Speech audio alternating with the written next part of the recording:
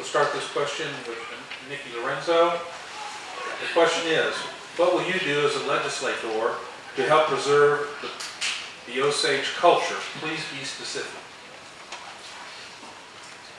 This is an area that's very important to me, and it would mean making sure that our current cultural and preservation department is given the money and resources that are needed to continue its process in preserving with our culture and artifacts. And also, preserving the culture is we walk in two worlds, and often we have our demonstrative clothes on, or we're thinking in Osage language, and then other times we're in our other dress, and we're at our jobs that may not be related to our Osage culture.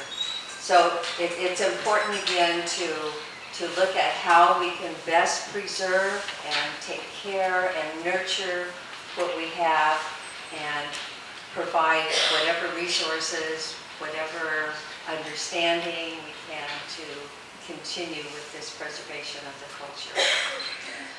I was raised culturally. I'm 3/4 Osage.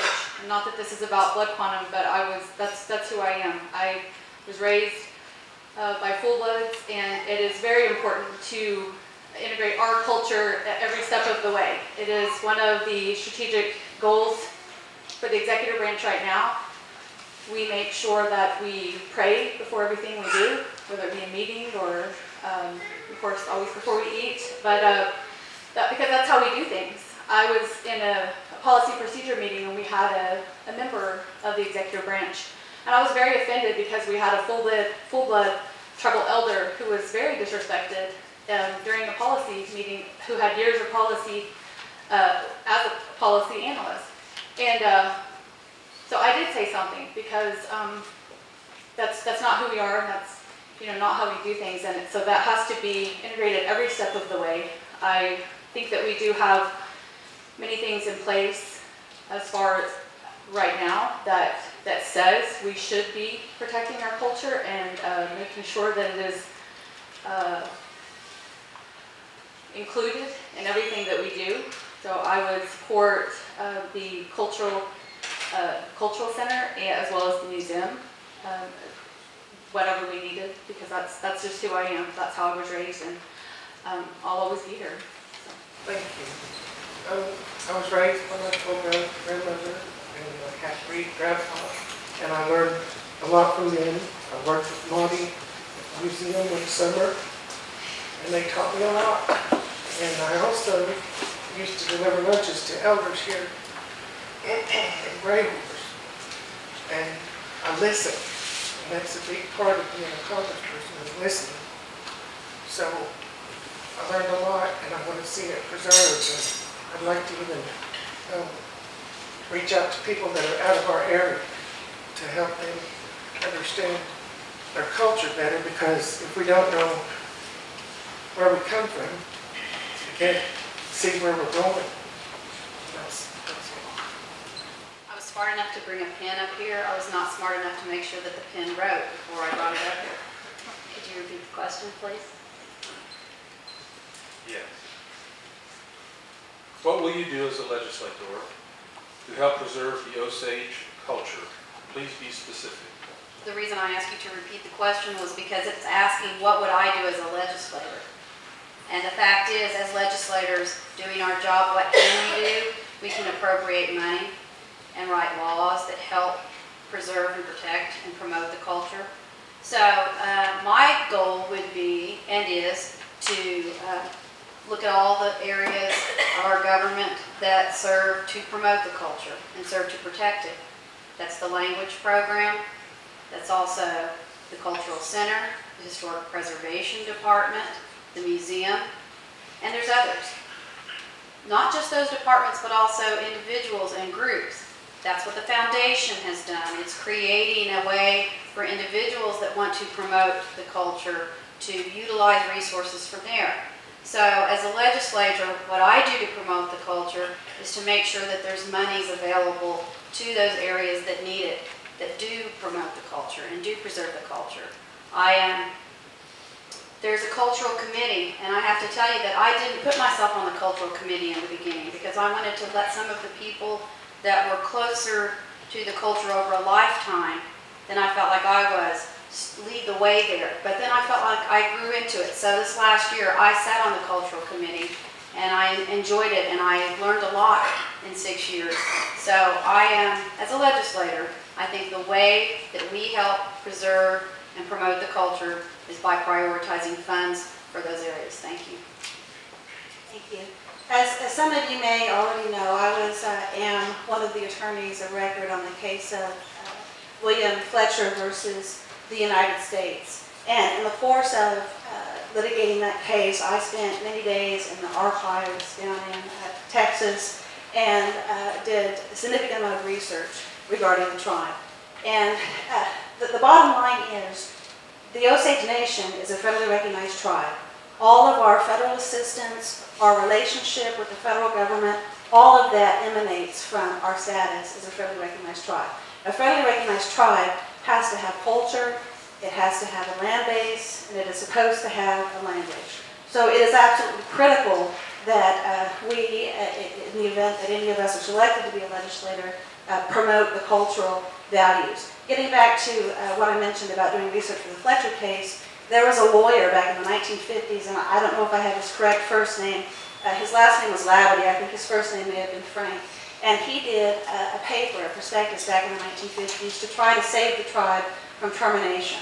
And that council that was seated at that time, I believe Frank may have been a member, or he may have been some kind of counselor to the tribal council. I can't tell you what the specific makeup was, but they fought ferociously to keep the tribe from being terminated because it was on the list to be terminated, along with the Menominee and many other tribes that were terminated in that era. There was also a senator from Oklahoma, Senator Stidham, who helped in that effort. And I've been through all of those records. So it's not as though it hasn't been attempted in the past. It's not as though it couldn't be attempted in the future if the tribe were to lose its way culturally. So it's absolutely important.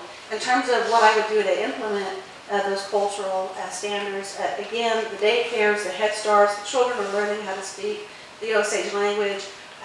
My boy told me this morning what I was, and it was the Osage, word for woman. And then he's telling me I had a hand necklace on, I had a beaded hand, and he said, "Chalky is Jutse," because it was a red hand. And he's learning all of this, but I'm scared that he's not going to be able to retain it because he's graduating from Head Start next week. So we need to keep those programs available and make them accessible and affordable to our Osage people. Also, there are many historic properties throughout Osage County. There's the Tall Chief home here in Fairfax. There are other homes that are historic Osage homes. Those need to be acquired by the tribe and preserved, and I would support that in whatever shape or form that took. There's also our museum and gift shop. I was visiting with some tribal members in Boston, and they wanted to know what happened to the gift shop. They said they'd been Googling it for 2 years and didn't know what happened to it. That's something that needs to change. That gift shop was an important part of our outreach to our people and making sure that they had the implements available to them to be able to dress and participate. Thank you. Now, each of you will have 1 minute in rebuttal. And we'll start with Nicki Lorenzo. Last week in Northern California, I had an opportunity to meet a young man, a young Osage man who's attending University of California, Davis in Sacramento area. And he's working on a seed project. So the seeds are ancient seeds, and he's preserving them and seeing how he can make this a program that we can infuse with our Osage culture. And I talked with him about starting a charter school. A charter school would be an Osage charter school that we could have in place for our children, that daily we would have the cultural and the academics. And this young man said, "I would come home in a heartbeat if you would do that." So these are areas I think that we need to continue to look at and to promote. I guess I will just repeat that I would support all of our cultural programs and just take a look at where, where we are. That's who I am, and hopefully I'm elected, but if I'm not, I'll still be here doing the same thing, being among our people. So I'm just going to repeat that I would support culture in probably every way, because that is who we are. And I think that we have several programs in place. Again, we have classes that are taught by Addie, and then at the Cultural Center, you can learn how to do some things online. And I was asked by a gentleman in New Mexico last week, what are we going to do for those outside of the reservation? And I said, there are some things you just can't videotape. We can't show you. You need to come home. You need to come here and learn it from us.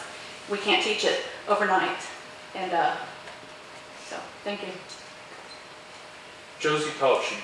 I'm actually satisfied with my answer to this. And so we'll move to Shannon Edwards. I'm satisfied with my answer also. And the final respondent on this question is Amanda Proctor. Again, in the spirit of rebuttal, I would like to address something that Congresswoman Edwards said. She stated that the legislature's power is somewhat limited in terms of promoting culture. And I disagree with that. I think that the legislature set policy, and there's a great amount of policy to be set in this area.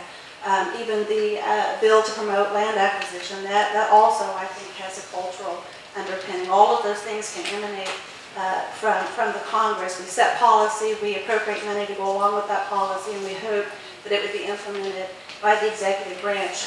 But we don't have a whole lot of time left. A lot of these historic properties are in disrepair. The land is falling out of restriction. You have to meet certain criteria to be a qualified Indian landowner. We're losing those people. We're losing those lands. So we've got to set those policies, and I know some of those policies have already been addressed, but it just needs to be a great priority moving forward for the Congress. Thank you.